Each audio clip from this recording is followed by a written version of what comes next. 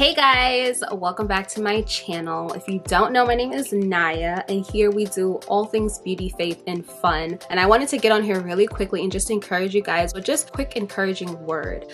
I know a lot of the times as women, we're just getting our day-to-day things done. We're doing our hair, we're doing our makeup, we got to take care of the kids, we got to tend to our husbands, we got to take care of our families.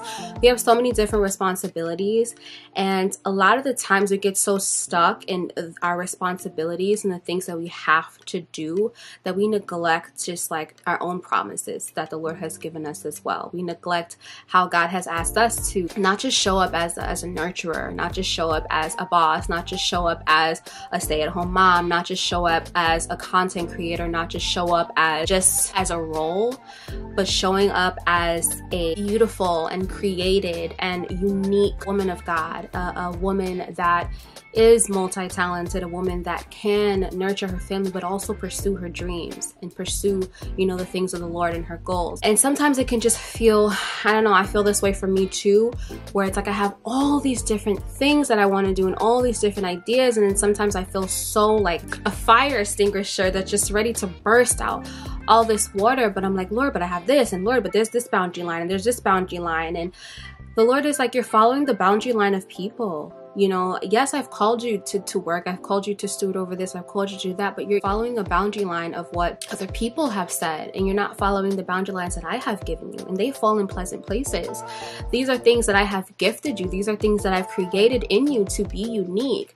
But you're thinking that it has to be in a certain type of way, or you're thinking that it has to be in a certain type of structure. And the Lord's just like, no. One of the things that the Lord has kind of just been revealing to me is that I am standing in the way of my own breakthrough. And a lot of the times we stand in the way of our own breakthrough. It's like we know that God has given us these abilities or these gifts and these talents, or we are anointed to do certain things, but because we're following those boundary lines of other people, what happens is that we hold ourselves back, or we just say, oh, maybe a later time, or maybe another time. We don't trust the work that God has done in us. And if you really trust, who God says He is, what He has equipped you to do, what He has anointed you to do, what He has given you a gift and a talent to do, it wouldn't be, oh Lord, but I'm not, now's not the right time. I'm not going to get the right thing done. I'm going to struggle here. This is not going to make sense. Nobody's going to get it. The market is not there. Stop waiting and just start now. Just know that He entrusted you with that gift in and of itself. And so if God has entrusted you with that gift in and of itself, He wants you to go out and He wants you to use it. He wants you to use it to bring His kingdom glory. And if you're anything like me, I'm like, oh my gosh, Lord, I'm going to mess it up. I'm going to make a mistake. I'm like, oh, mistakes. We can think that we have to do things sometimes perfectly. We have to have the whole outline, but you learn as you go. The Lord has already provided. He has already given you those things. And one of my favorite things that I always refer back to, that's one of my favorite scriptures, is just like, the steps of a good man are ordered by the Lord, and He delights in their way. And though he may fall, he shall not be utterly cast down, because the Lord upholds him. And it's so true. The Lord has given this to me. The Lord has placed this inside of me. He has given me all these like cool ideas. He's showing me like, this is what I want to use. This is what I want to do to bring you forward. But you're so focused on the boundary lines that other people said don't fit. Stop worrying about what doesn't make sense to other people, what doesn't seem right for the timing. What better time than not now?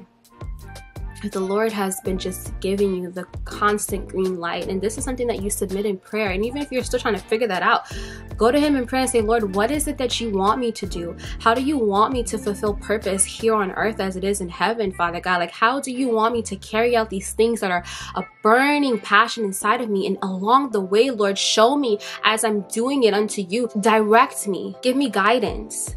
And the Lord will do it. Something that really, really encouraged me this week when I was reading a Bible plan, it's Galatians 5:16. I'll put everything down in the description. But one of the things that it was talking about was that if you're walking in the Spirit of the Lord, you will not gratify the desires of the flesh.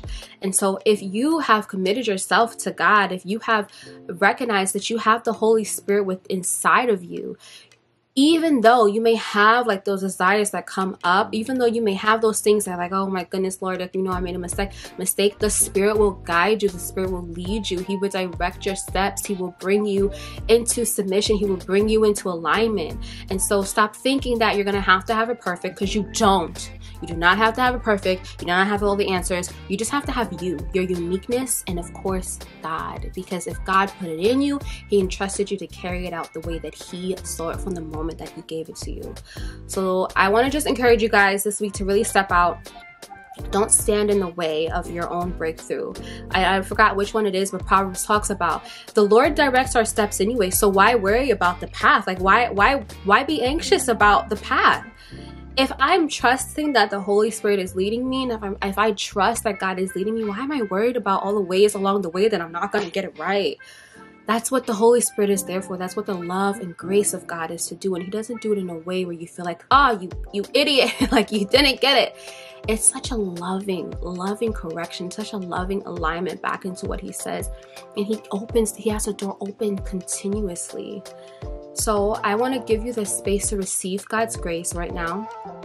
Say, Lord, just forgive me for keeping control over the gifts and talents that you have given me, for allowing my fears, allowing the opinions of other people to control the beautiful thing and the beautiful gifts and the anointing that you have put on my life to carry out your will, to bring you glory, and to also encourage others.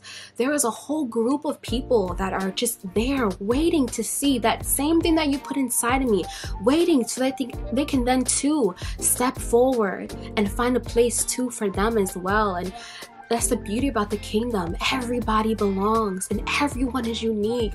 No matter how many different things, the Spirit of God enables you to do some amazing, mighty, creative, big things. You think about all those people that have all these great things. If they would have decided, oh, there's not a place for me for this, I'm just going to leave it, that market would have never been created. So it's not too late.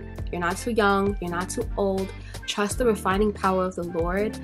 Say, Lord, forgive me, and walk with Jesus and let Him guide your steps, and trust that where He's leading you is good. It's good. It's good. It's good. It's not easy, but it's so rewarding, and it's so full of life. It's so full of life and blessings and love and grace and community. And sometimes you have to take the step to get the things that you're praying for God for, and you have to trust that if He told you go, baby girl, go. So I just wanted to encourage you guys with that this week, and I want you guys to, let it go, let it go, move forward, and no longer stand in the way of what the Lord is trying to do in your life. Say, Lord, I invite you in, and I say, I give you the control. I give you the control, and I allow you, and I give you the control over my abilities, my gifts, my talents, and I say, Lord, I'm here, and I'm gonna just do it. So I love you guys. If you guys don't know, I also have this channel on the Beauty and Her Serving Christ, which is my women's ministry as well. So if you want to get shorts or just continue watching for beauty tips and everything like that, and I love you guys. Don't forget, if you haven't subscribed, press the subscribe button right now. And oh, and I wanted to give you a good Bible plan too. There's a really great Bible plan called The Power to Change, and it's by Pastor Greg Rochelle. If you're struggling with being disciplined and being consistent, that is the Bible plan for you. It's so good. I'm going to link it down below. It also just helps you to kind of walk into that, the power to change and take the steps. So I'm going to link everything down below. Love you guys so much, and see you guys in the next video. Bye.